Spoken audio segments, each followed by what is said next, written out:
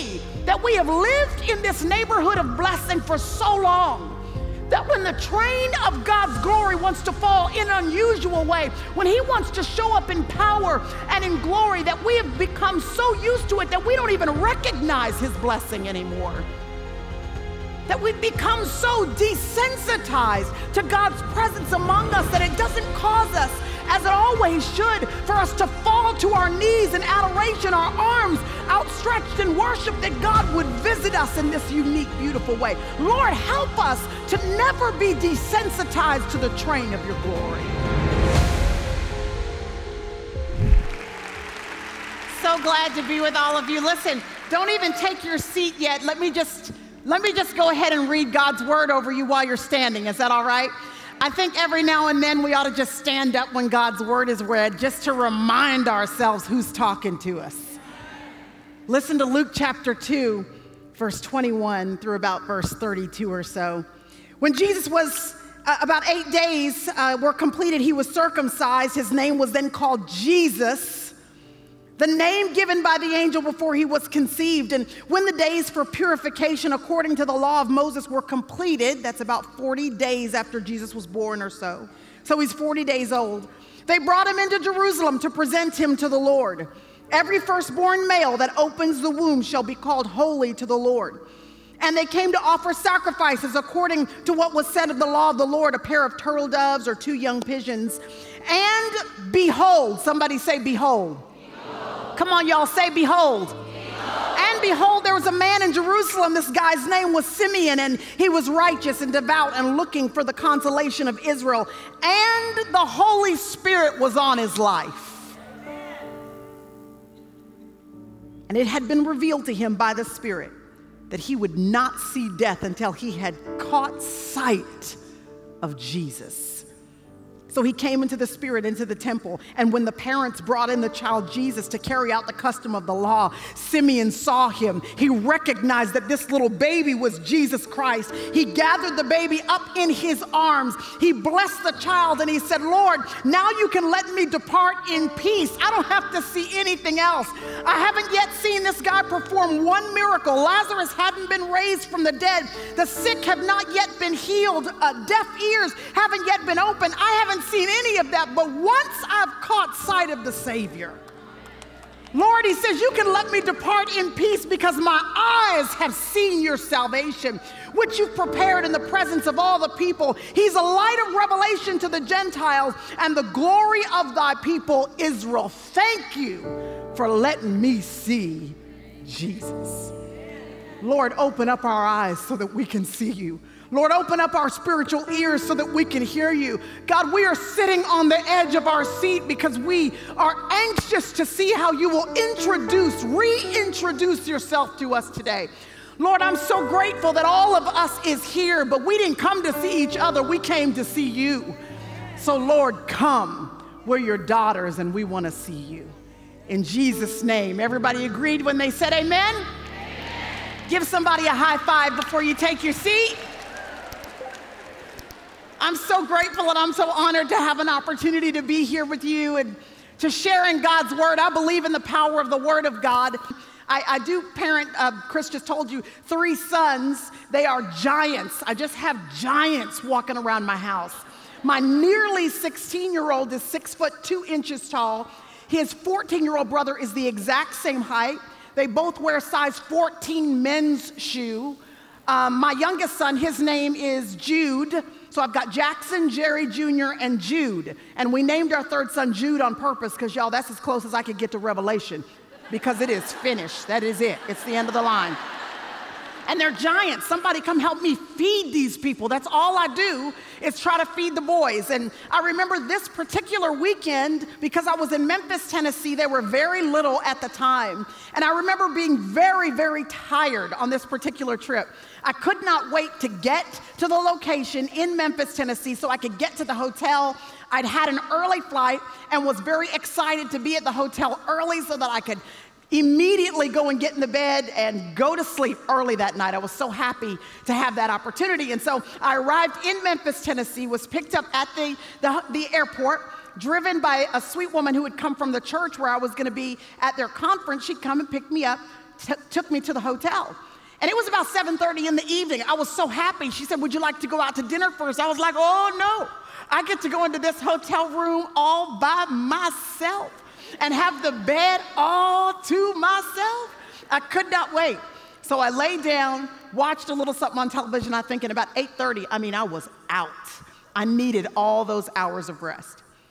Except that around 3 a.m. or so, I was jolted awake by a train that started to go by right outside the back of the hotel. There were train tracks that were just a few feet behind the hotel. The conductor was sitting on the horn the entire time that all of the cars of the train went by. I was jolted awake, and I went immediately to the window and looked outside, and I saw how close that train actually was. And then, you have to kind of sit there and wait for the whole thing to pass. And this wasn't a small train. This was one that goes on and on and on. Finally, it passed, and I tried to get back to sleep, but really couldn't nestle down into a good sleep. I knew I had to be up really early in the morning, so I couldn't sleep real well, but did my best. Got up in the morning. The sweet woman from the church came, picked me up. I got in the car, didn't say anything about the train, had a great long day at the church, at the conference, and then could not wait to get back to the hotel so that I could try to get a good night's sleep. This was going to be the night that I got all my good hours of sleep in before having to go home the next day. And so I laid down in the bed about 8:30, 9 o'clock in the evening, fell into a very deep sleep until 3 a.m. in the morning, when a train went roaring by, the conductor sitting on the horn the entire time that the train went by. This time I was jolted awake, went and looked at the train outside of the window, and I thought, I can't wait for the sweet woman from the church to come pick me up so that I can tell her about this train that is passing by right outside the door or outside the back of this hotel. So when she came, I sat down in the car. I said, thank you so much for picking me up. I got to ask you about this train. I described to her how at 3 o'clock in the morning for the last 2 nights, this train had gone roaring by in the back of the hotel. As I explained it to her, I felt bad for her because it was like it was occurring to her, dawning on her, like she was reminded about this train that comes through their community. Her eyes were as wide as saucers, and she said, Priscilla, I am so sorry. I totally forgot about that train. And she said, the reason why is because those of us who live in this community have gotten so used to the sound of the train that we don't even recognize it anymore.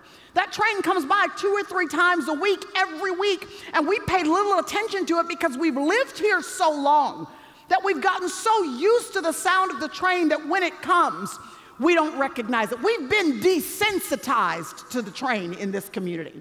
It occurs to me that those of us who live particularly in this part of the world, where we have been overwhelmingly blessed by the presence and the power of God among us, where here in this country, you and I can go on a Saturday to a Christian women event like this one, or we can go to a Christian bookstore when we can pick up any Bible in any translation, in any language, or we can turn on Christian radio and listen to gospel if you like that, or contemporary Christian music if you like that. We have options available to us. Could it be that we have lived in this neighborhood of blessing for so long that when the train of God's glory wants to fall in an unusual way, when he wants to show up in power and in glory, that we have become so used to it that we don't even recognize his blessing anymore?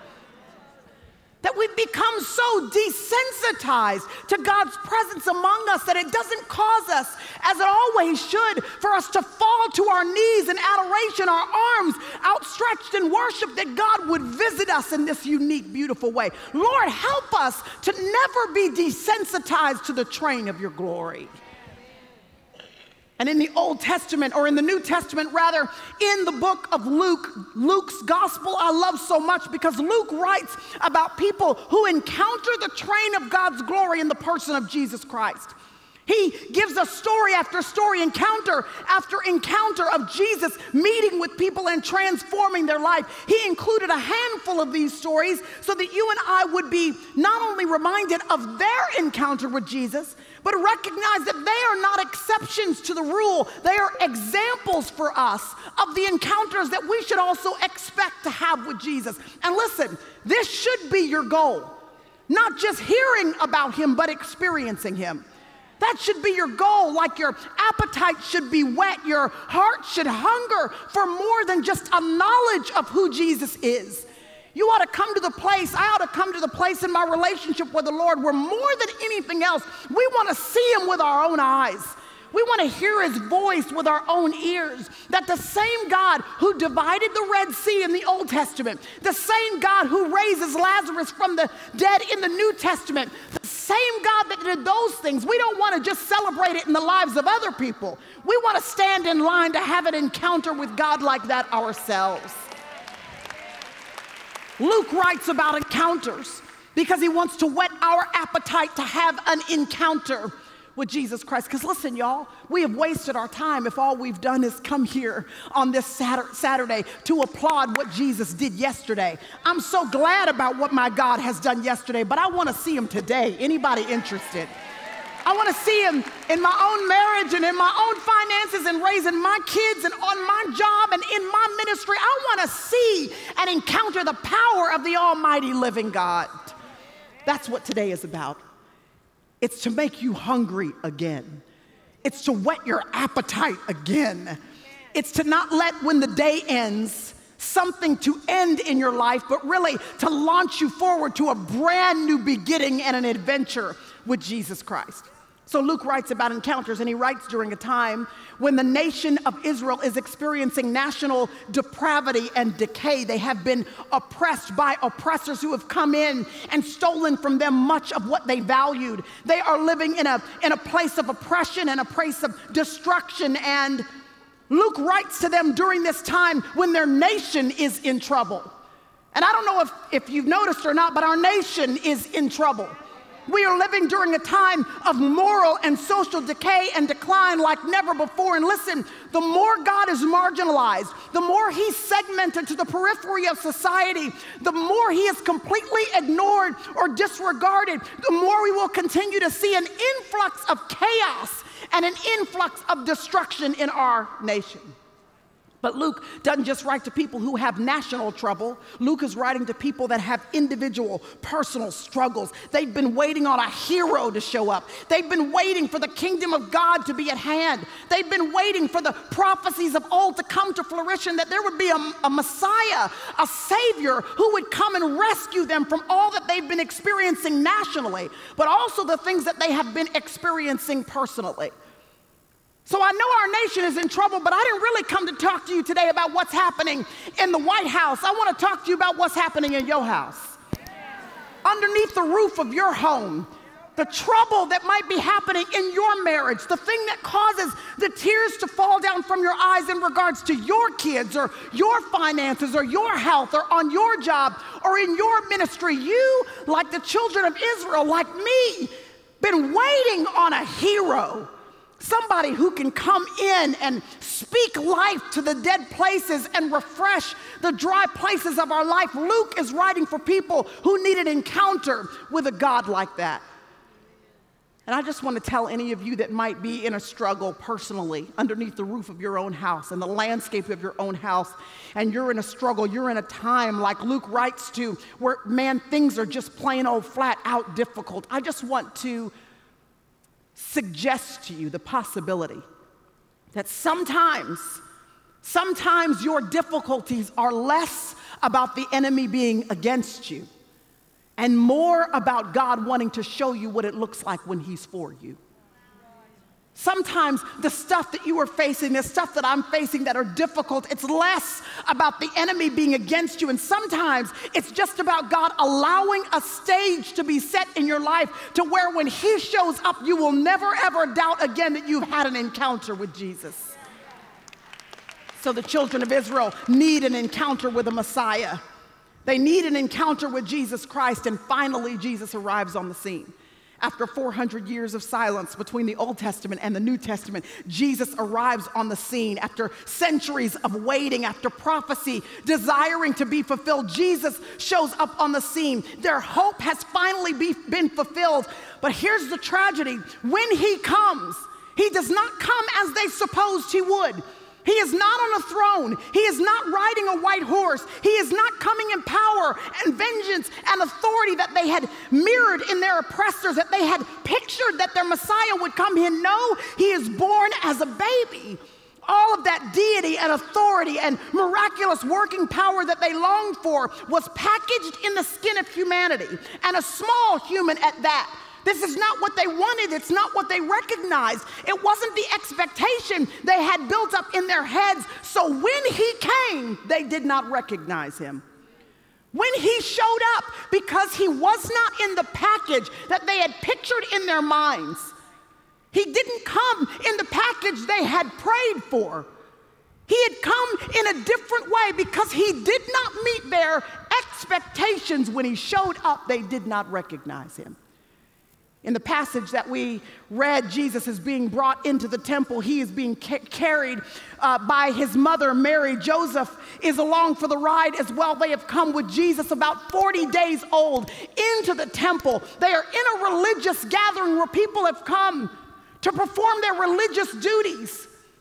And all the people who are gathered that day are in the presence of the one they prayed for and do not know him when he comes. Would you please notice that they're not just anywhere, they are in the temple and still don't recognize the presence of God. I want to suggest to you that it is possible to be at Propel and not see Jesus. I want to tell you that it is possible for you to be in your church every single Sunday, which I pray you are, but you can be in your church and not have an encounter with Jesus. I want to tell you that I'm so glad many of you are in Bible study. Stay in Bible study, but you can read a verse a day to keep the devil away until you are blue in the face. But if you read the scriptures with a hardened heart, with your eyes not open, you can be filling your days with the duty of religious activity and never catch sight of the lover of your soul. Never have an encounter, an experience with Jesus. All these people were in the presence of Jesus Christ and did not know him when he came. Because oftentimes, many times, when the Lord comes to minister to you, to speak into your life circumstances, he will come in a way that is not the way you expected. Why? Because his ways are not our ways. His thoughts are not our thoughts. As high as the heavens are above the earth, that's how high his ways and his thoughts are above our own. And what I attempt to do, what you often attempt to do, I'm sure, is to dumb him down so that his ways match our ways. His thoughts match our thoughts. We want him to answer our prayers the way we've prayed them. We want the solutions that work out in our minds to be the solutions that will be best given the scenario that we see, given the prayer requests that we've prayed. But y'all, sometimes we pray for growth and he answers with rain. Sometimes we pray for oak trees and he answers with an acorn. And when the answer comes for your marriage, when the answer comes for your parenting, when the solution that God, listen, today, God is going to give some of you solutions and divine strategies for things that are happening in your life and on your job and in your finances, the struggles that you're facing. And I'm saying, when he answers, if the answer does not come in the package that you have expected, will you miss it because you want your way, not his way? And so Jesus, he comes and he's in a pool of religious people and they do not recognize the presence of God near them. Now, I want to open up a little parenthesis here before we jump to a specific person that I want to draw your attention to. He's the only person in the text who actually sees Jesus. But I want to open up a little parenthesis because you may have recognized that Luke went into a whole lot of detail to tell us something about the text. It's one thing I love about Luke is that he gives us details. I like all the juice and all the details out of the text so that I can get a full picture painted of what's happening in the story. And Luke wants us to know that Mary and Joseph are coming for the ceremonial dedication of their firstborn son. It's what everybody did. They would come to Jerusalem, particularly during this time when they had a newborn son, to present their newborn son to the Lord. Get the picture of this. The Lord, in this case, is being presented to the Lord. And they come in and Luke writes and tells us exactly what they have with them other than the baby Jesus. Says that Mary had 2 turtle doves or 2 pigeons for her sacrifice. Now, that wouldn't really be of interest, except that we know from Leviticus, from the sacrificial system that had been set up, divinely mandated by God in Leviticus, that when someone came to make their sacrifices, they did need 2 animals to be sacrificed. One was a pigeon or a turtle dove. The other was supposed to be a lamb, that they were supposed to bring a lamb with them. But we find in Luke's gospel that he's made sure we know Mary and Joseph do not have their own lamb.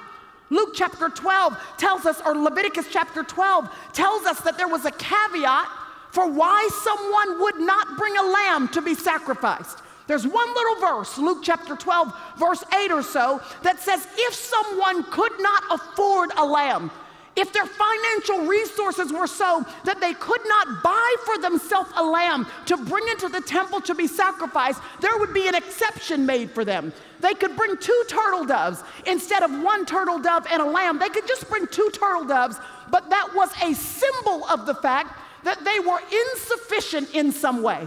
They did not have the finances to buy their own lamb, which means when Mary and Joseph came on that particular day with their 2 turtle doves in tow, people would have automatically looked at them and recognized them as a couple who had insufficient funds, as a couple who was inadequate in some way, as a couple who had lack and who had needs. I wonder how many people turned their noses up at the couple who could not afford their own lamb.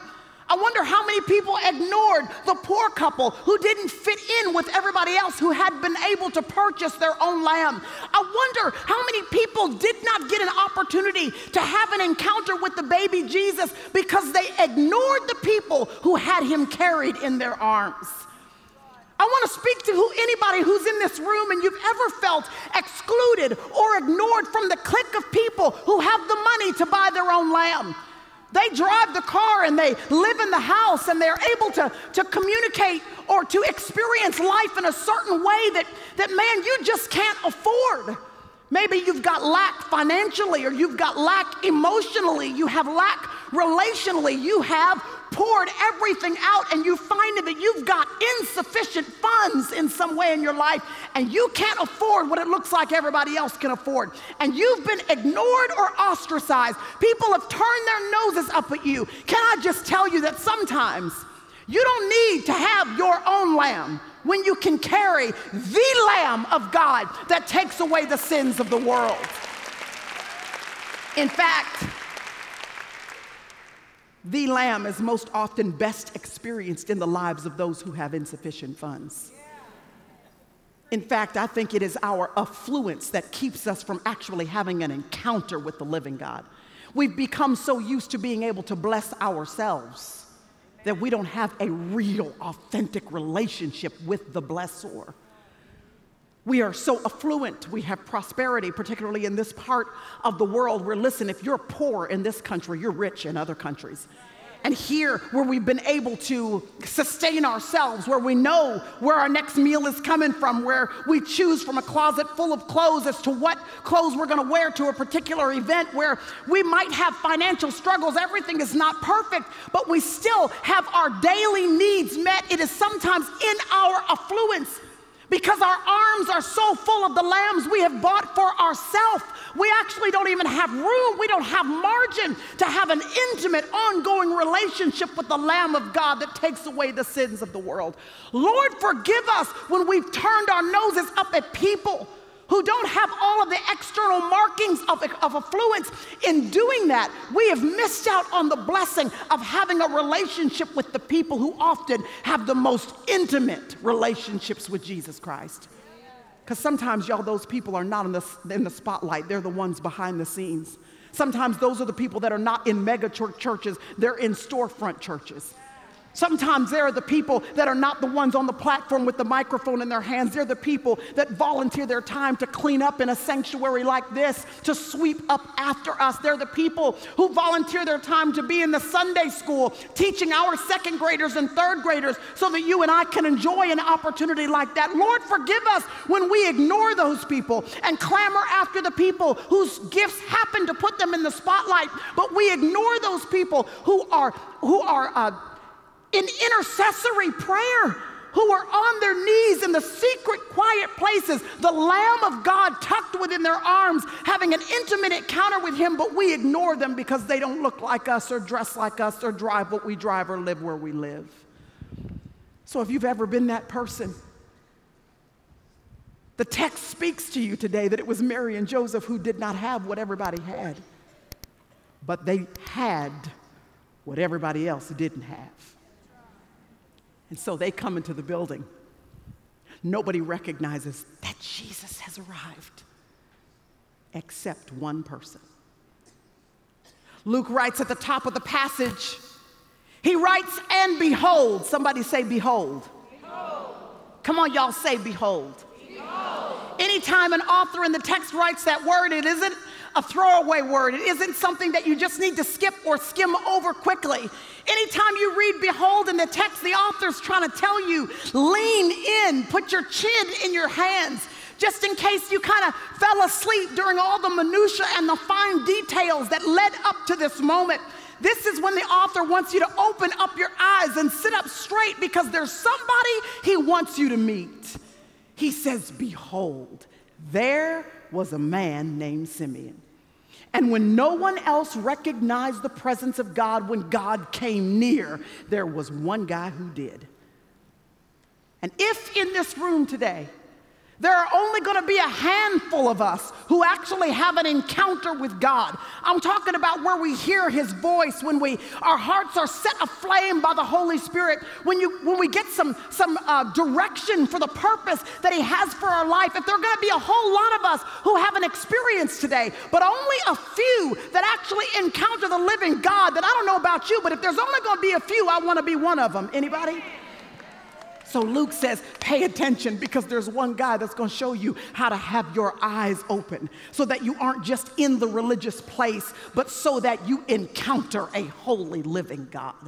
He says there's a man named Simeon. He's righteous, devout, and he's looking for the consolation of Israel. His eyes are open, peeled to the horizon, waiting for Jesus in whatever package he chooses to come, waiting for an encounter with the long-awaited Messiah. And then he gives us at least the one, there are many throughout this text, but the one characteristic of his life that I believed opened up Simeon's eyes to catch sight of God, that will open up our eyes to catch sight of God. He says at the bottom of verse 25, he says, and the Holy Spirit was upon him.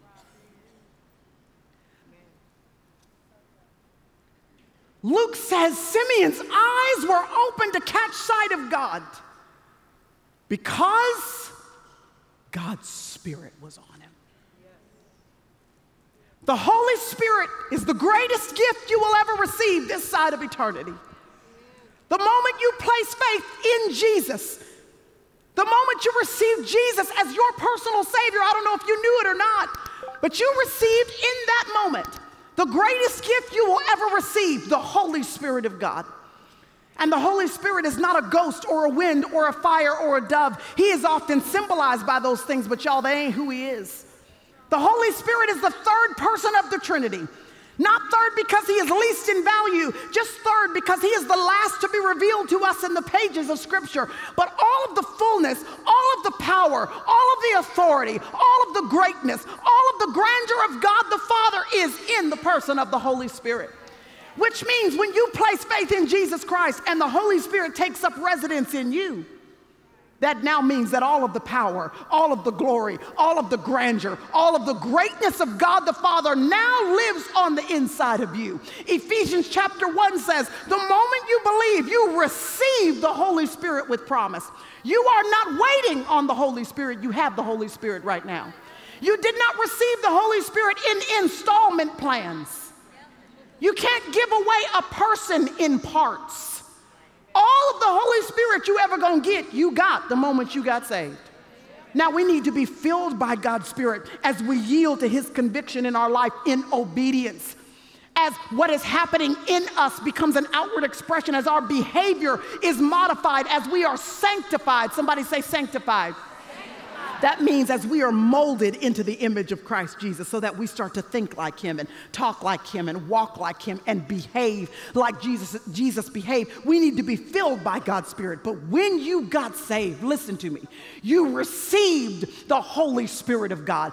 God's Spirit is in you.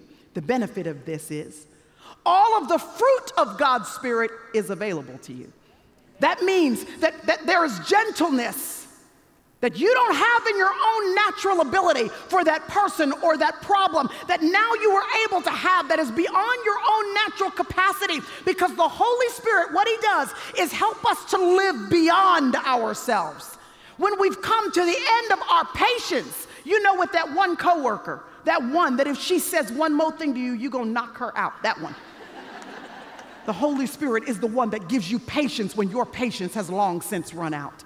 The Holy Spirit is the one who gives you self-discipline so that you have discipline in areas where you know, left to your own natural desires and propensities, you would not have discipline. In that area of morality or that area of gluttony, you wouldn't have discipline. But now, because the Holy Spirit lives on the inside of you, you can live beyond your natural capacities. Anybody excited about that?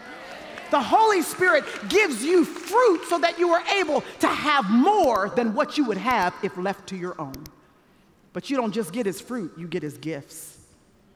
The Holy Spirit gives you gifts through which you can edify the body of Christ. He turns what would have maybe possibly been just a talent into a gift that actually causes what you do or what you craft to actually get to the hearts of the people that you are singing to or speaking to or dancing for or writing to. Those people now don't just read words on a page that you wrote. Now the words are like fire shut up in their soul. It changes their heart. It renews their mind. It accomplishes spiritual purposes in their life. So listen, if you're a writer, well then write, do your best work. But in the end, what you're praying for is that God's Spirit will anoint your words with power and with fire to affect people for the glory of God. Don't just speak. Ask God for fire on your message. Don't just dance. Perfect your craft, but in the end, what you're looking for is not just talent. What you want is a gift. And there's no amount of manufacturing that can give what only the Holy Spirit can give. So when the Holy Spirit takes up residence on the inside of you and on the inside of me, at the moment we are saved, we have the privilege of having relationship with Jesus Christ, having relationship with God, having communication with him because of the Holy Spirit that lives on the inside of us. That if when God sent his son Jesus to die on the cross, if when we received that gift, we got a ticket to eternity, and that was all we got. Just that we knew we were saved from death, hell, and the grave, and we got to experience eternity with Jesus Christ. Listen, if that's all we ever got out of this salvation deal, that would have been enough for us to celebrate for the rest of our days. But when that might have been enough for us, it wasn't enough for him. He said, no, I'm going to send you the Holy Spirit so that you don't have to wait to get to heaven to experience heaven, but so that you can have a little bit of heaven right now while you're here on planet Earth. I'm going to give you myself in the person of the Holy Spirit so that you will see what it's like to walk with me and talk with me and have friendship with me and an ongoing relationship with me. That is what it means to have the Holy Spirit. Amen. But Luke says that Simeon did not just have the Spirit in him. It says that the Spirit was upon him. This tells us that there is a difference between the Spirit being in you and the Spirit being on you. I want to live a life that invites the presence of God's Spirit on me. I know he's in me, but I want the kind of life that is a magnet that calls down the grace, the favor, the anointing, the presence of God upon my life. I want to live in such yielded surrender to him that not just is he in me, that's a gift that all of us get who have placed faith in Jesus Christ, but I don't just want him in me, I want him on my life. I want the evidence of him on my life. I I want it so that when I do something or say something or participate in something or pray over something, I want it so that when I walk away, people don't just say Priscilla was here. I want them to say, no, God's presence was here. That only happens when the Spirit of God is on you. And so if you want to mother your kids in such a way that you leave the imprint of God on those kids, the Spirit can't just be in you, He got to be on you. If you want to be the wife that God has called you to be, single woman, if you want to be the kind of single woman that God has called you to be, if you want to be the kind of employer or employee that God has called you to be, if you want to walk with purpose in the way that God has called you to, then thank the Lord that God's Spirit is on you. But I'm asking that God will allow it there to be 2,000 women who leave this place today at the end of the day, and God's Spirit isn't just in us, but God's Spirit is on us, where we are marked by the presence of God, where when people encounter us, there's something unusual, something distinct, something that they cannot touch or taste or communicate with their 5 physical senses. There's an intangible that is on their life, where when the employer is looking to give the promotion, it's not that your resume says you are the most qualified out of all the candidates, but there's something about you that they just can't put a finger on. That's called the Spirit of God being on you. It's called favor.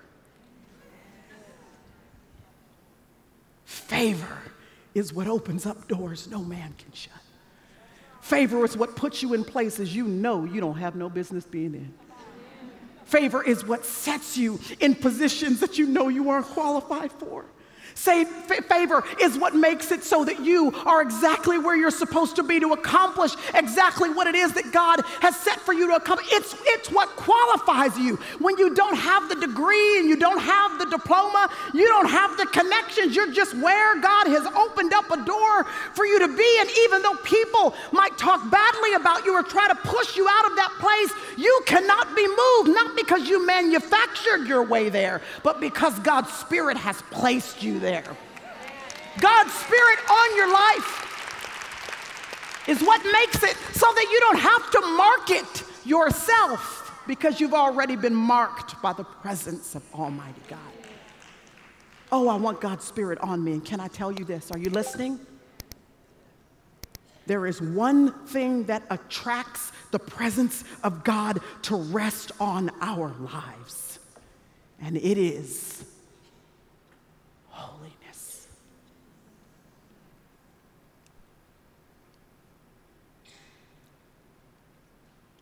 Plain old, flat out, old school holiness.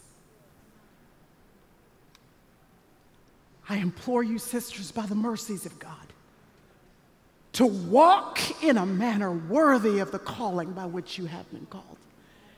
That if I come into this room and we celebrate till we are blue in the face and we wave our hands and we read the scriptures and we worship, but we walk out of here and we live in a way that is incongruent with everything that we've heard here today, if we do not choose to walk in a way that honors God, we will have wasted the time that we have spent here.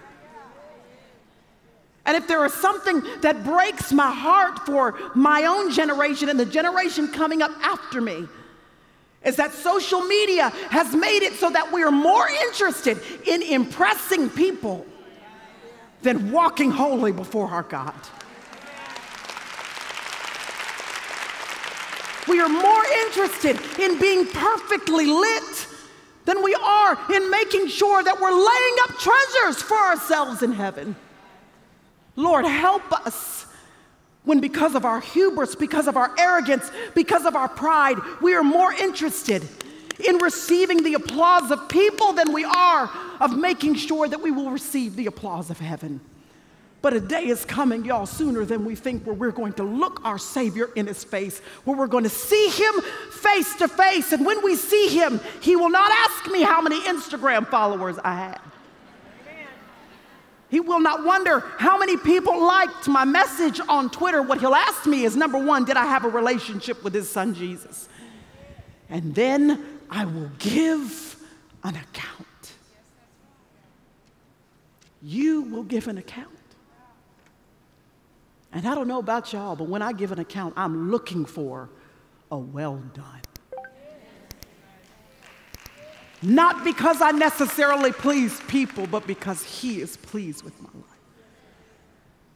And the one thing that invites the favor of God on our life, like Simeon, that will open our eyes to see him more clearly so that we don't miss him when he comes into our circumstances, trying to speak to us, to answer us, to make himself apparent in our lives. The one thing that opens up our eyes is God's Spirit on us. And if I want God's Spirit on our lives, then we got to decide to live holy. I implore you by the mercies of God to lay aside every sin, every hindrance, anything that is keeping you entangled so that you cannot run with endurance the race that is set before you. Any relationship, sever it at the pass so that you can walk holy, sister. Any addiction, any habit, any lifestyle choice that is keeping you from being free and walking in victory in Jesus' name, let it go by the power of the Holy Spirit so that he can rest on your life. Going to church is good, but it's not enough.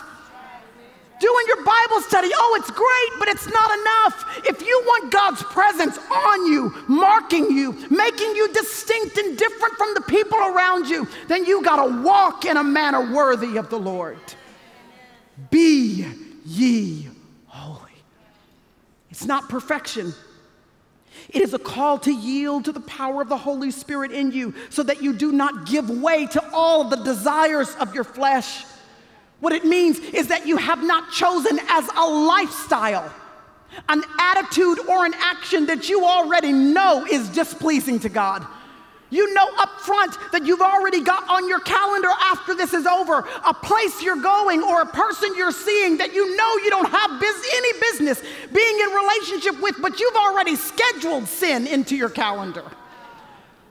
I'm saying walk away from everything that is keeping you from having the biggest, most amazing blessing you can have on your life, and that is God's presence marking you, all up on you, setting you apart, girl, for his purposes and with his power evident through your life. If you are in this room and you are in chains in some area of your life where you've tried the 12-step program, you've tried to walk away from that illegitimate relationship, you've tried to not live this lifestyle because you know that it is out of alignment with the truth of God, but everything you've tried in your own power has not set you free so that you can walk in holiness and have God's presence resting on your life. I believe that before this day is over, those chains can fall off of your life. That you can decide that I'm going to live holy so that I can have God's favor like Simeon, so that my eyes can be open because I want to see my God.